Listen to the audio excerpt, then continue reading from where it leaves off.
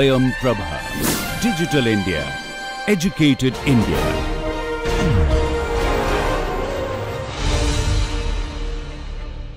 Hello students, I welcome you all to this lecture series on quantum chemistry and spectroscopy. In this course, we will go through this interesting world of quantum mechanics and we would see the relevance of quantum mechanics in chemistry. But before we do that, we would in today's class discuss why was there a necessity for quantum mechanics, how the field of quantum mechanics originated, what are the reasons behind it, what are the stories behind it. That will be the broad topic of today's lecture. By the end of 19th century, physics had made significant progress and there was a feeling that the field was stagnating after seeing a rapid progress in many different subfields of physics. For example, by then the classical mechanics was well understood thanks to the seminal work of Newton, Hamilton, Lagrange. Elasticity, hydrodynamics were well understood, thermodynamics, the concept of entropy, heat engines were all popular by then, electric effect, magnetic effect were all well understood. Even statistical mechanics, thanks to the works of Boltzmann, were also very popular and were well understood. At the same time, chemistry was also witnessing rapid progress. By then, the periodic table was more or less settled.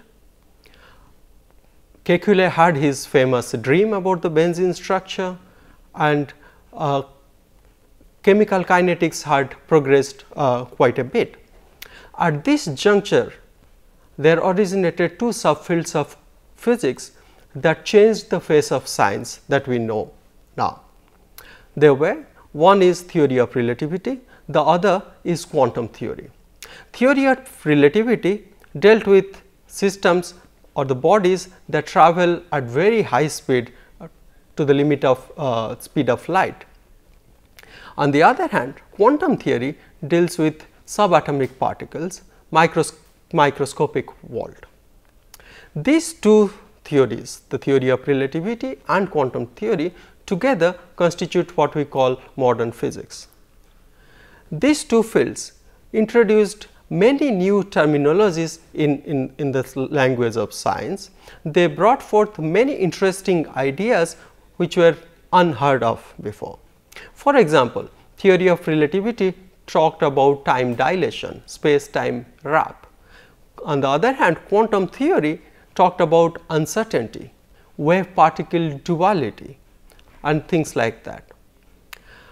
Together, these two fields revolutionized the fate of science. Although theory of relativity has had very little influence on chemistry except for the great relativistic effects in heavy elements. On the other hand, quantum theory had profound influence on chemistry. So much so that in today's world, quantum chemistry is an integral part of any chemistry department or any chemistry syllabus.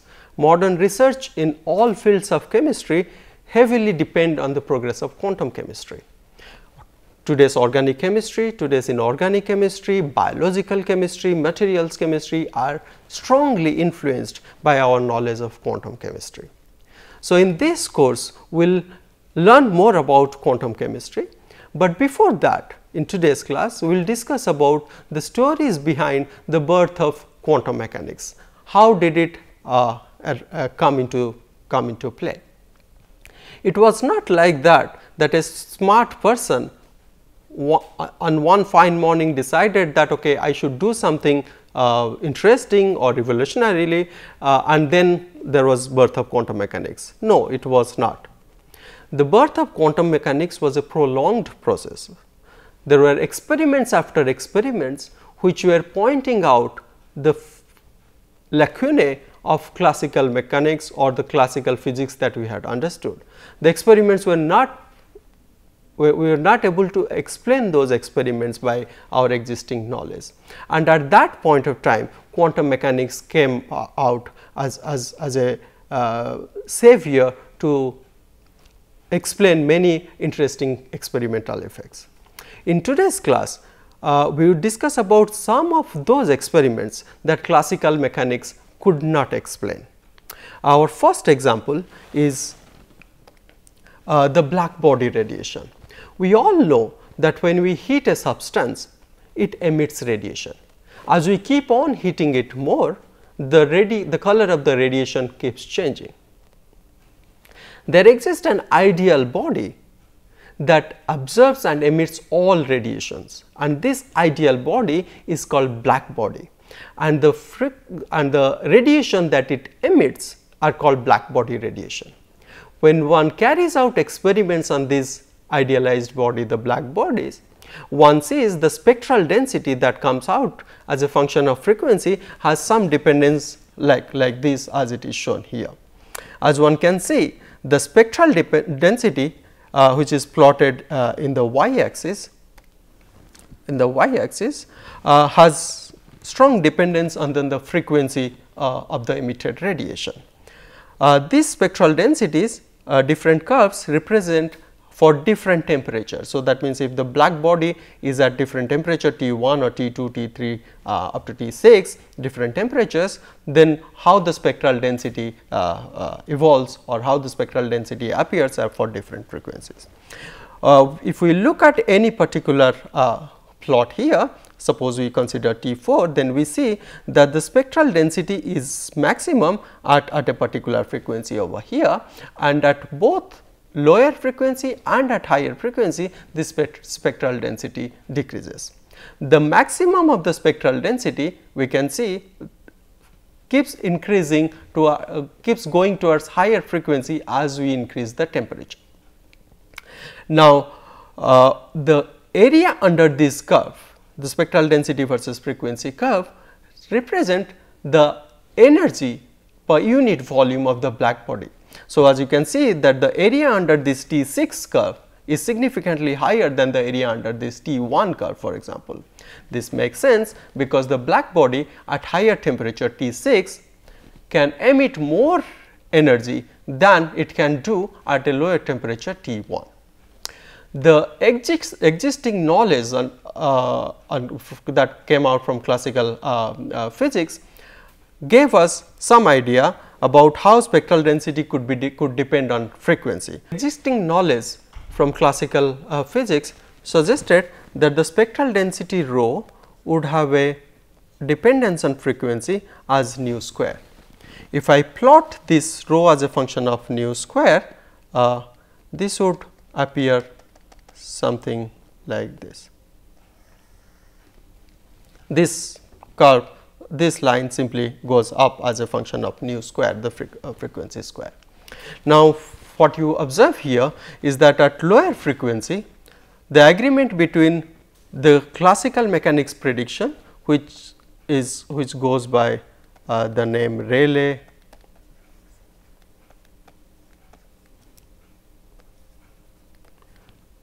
Jeans law. This is the prediction by classical mechanics, also known as in this case Rayleigh Jeans law, and these are the experimental curves. As you can see, at lower frequency, the agreement between the predicted curve and the experimentally observed curves, the agreement is good. However, at higher frequency region, the agreement is measurable. In particular, in the ultraviolet frequency region, UV region, this agreement is extremely bad. So, this problem was popularly known as ultraviolet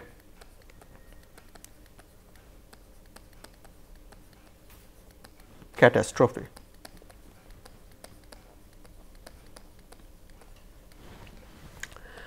Why was this called catastrophe? The reason is the following. As I said that the area under these curves represent the energy that the black body is emitting. So, if you try to find out the area under the curve that the Rayleigh-Jeans law provides, you would see that since this curve is unbound, it simply goes up as a function of frequency nu. So, therefore, the area under this curve is in principle infinite, because this is not a bounded curve. Now, since the area under this curve is infinite, that means Rayleigh-Jeans law predicts that any black body at any temperature would emit infinite amount of energy, and that is not what we are observing, and that is also not a meaningful result to have. So, this ultraviolet catastrophe was bothering the scientist at that moment, and that is when Max Planck looked at this problem. When Max Planck looked at this problem, he observed one thing, that at the higher frequency radiations appear only at higher temperature. For example, you see this, the spectral density of the frequencies in this region is present only in the T6 curve, whereas these frequencies are not present in T1 or T2 curves, for example. So, one observation is that higher frequency radiations come out only at higher temperature. By then we knew that higher temperature meant higher energy. So, at higher temperature the system or the oscillators that constitute the black body, they had higher energy, for example. But we did not know how energy is related to frequency at that time. So, Max Planck's first observation was that he saw that since higher frequency higher frequencies are activated only at higher temperature. So, he suggested that perhaps there exists a relation between frequency and energy. The energy in this case is the energy of the oscillators that observe or emit the black body radiations. So, what Max Planck suggested is that the energy of these black body oscillators is proportional to nu, the frequency, and he carried out several experiments to find this proportionality constant, and it turned out the proportionality constant he gave the name of h, which is the famous Planck's constant.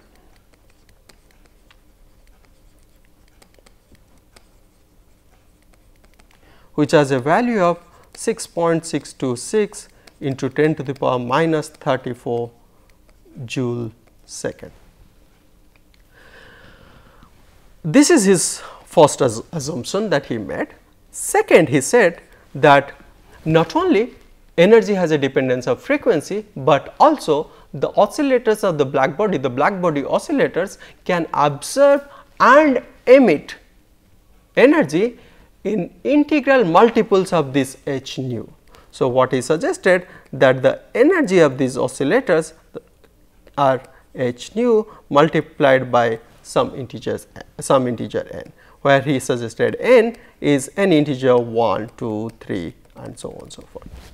Once he made these two assumptions that energy is proportional to the frequency and the black body oscillators observe and emit radiation as integral multiple of h nu, and then he did some simple exercise which actually reproduced all the experimental curves beautifully. So, Max Planck's idea, these two assumption could resolve the problem that we are experiencing in black body radiation, and we understood that what could be the physics behind it. However, at that time these two assumptions were quite revolutionary. For example, in particular when one tells that the energy of the oscillator is not continuous, that means the oscillators energy the oscillators cannot have any energy, rather they can have only some discrete values of energies like 1 h nu or 2 h nu or 3 h nu or 4 h nu. This discrete nature of energy or the quantized nature of energy was very perplexing, because so far we always thought that we human beings, we invented numbers. We invented numbers to make our life easier, to count things. We thought that nature perhaps did not know about this number, but here is an example where we see that the experimental observation can only be explained when one assumes that the energy of the oscillators is not continuous, rather is a discrete and quantized, it can take discrete and quantized value. This is how Max Planck could resolve the black body radiation problem, and now we will look at another example. How classical mechanics could not explain the experimental observations. The next example is the photoelectric effect. We know that when we shine light on a metal surface, beyond a point, when we provide enough energy to this metal, the metal will lose an electron, and this electron is called photoelectron, and this effect is photoelectric effect. And this electron that comes out of the metal, we can observe it by connecting it through an electric circuit and looking at the current. The photoelectric effect had a simple premise. It said that the kinetic energy of the electron EKE is simply energy of the light minus phi 0, or the work function of the metal. Each metal has a given value of phi 0, or the work function, which is the threshold amount of energy that you must supply before the metal can leave out its electron.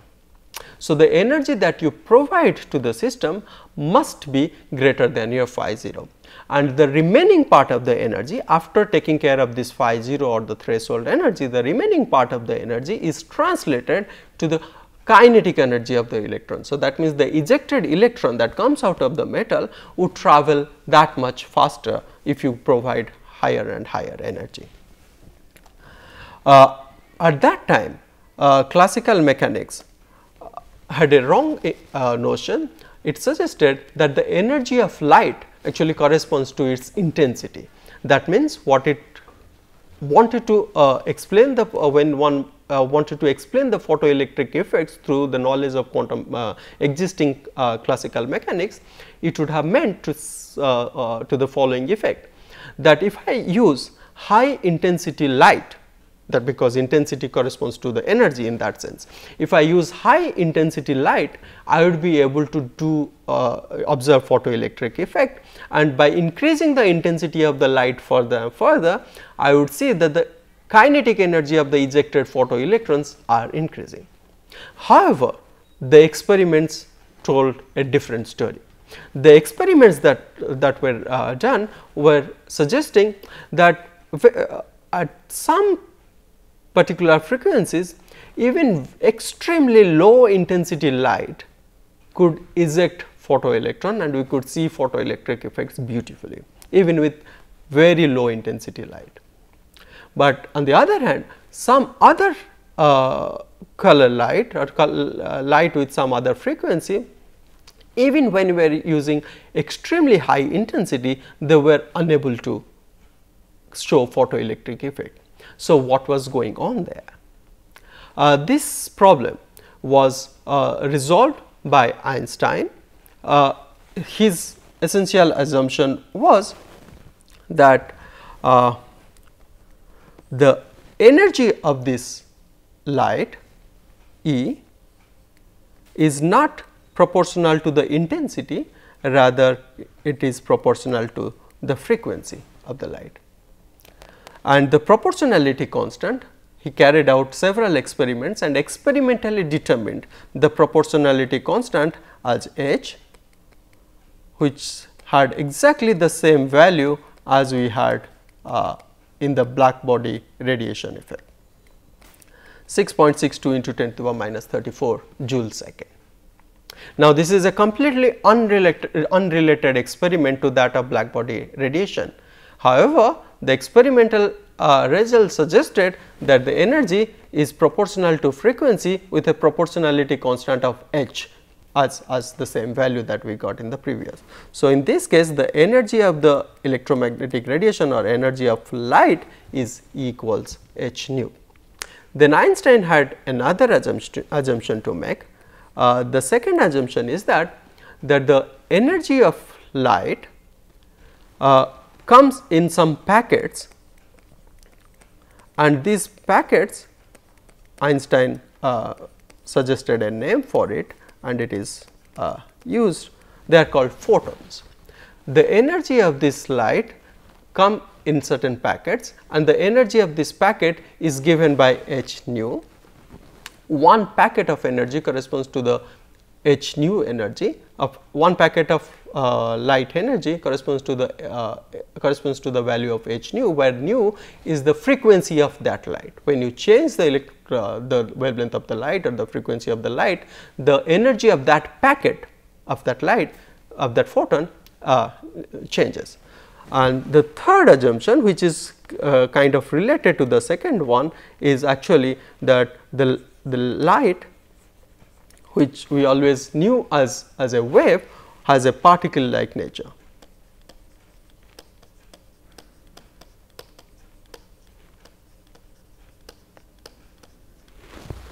Light has particle like nature.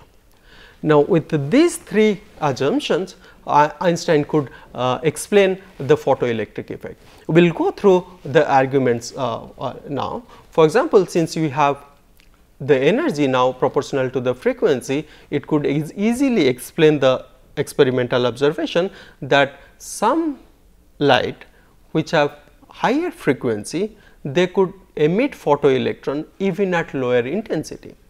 Remember, when we say that intensity is proportional to energy, in that case what we mean is that we have to have high intense light to do the to show the photoelectric effect. But now we are telling intensity is not related to the energy of the light, rather frequency is related to the energy of the light. So, therefore, if your frequency matches or frequency is beyond the threshold energy phi 0 or the work function of the metal, then the photoelectric effect should be observable. And if the frequency of the light is lower, the energy corresponding to the frequency of the light, if it is lower than the work function of the metal, no matter how intense light you bring, it is not going to show you photoelectron. The photoelectric effect will be absent. That is because the energy is related to the frequency and not intensity. Now, what does intensity mean?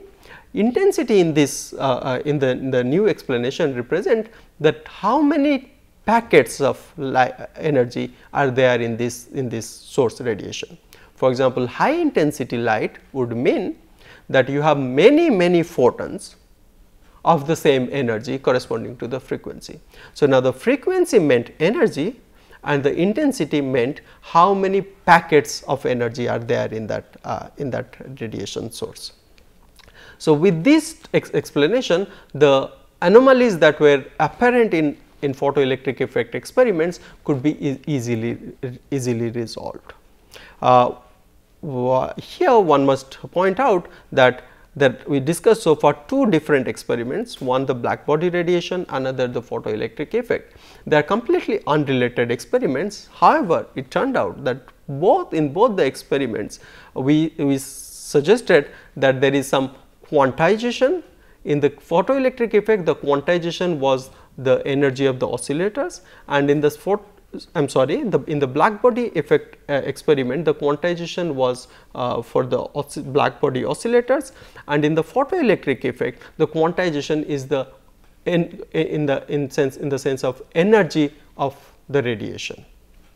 And in both the experiments, we had this proportionality constant of a relation between energy and frequency with a proportionality constant of h, which is the Planck's constant, and both of them have the same value. So, there is something deeper and more fundamental that was not understood by then. So, it was by looking at these two completely unrelated experiments, it was apparent. Now, in this lecture, we discuss this effect, and in next lecture we would actually go through some more experiments and see how many more experiments could not be explained through existing knowledge in quantum in classical mechanics, and how new ideas fundamentally different from what we knew before, how new ideas were coming forward and how new ideas were needed to explain those experimental results that we are seeing. This is where we would conclude today, and then we will continue in the next class. Thank you.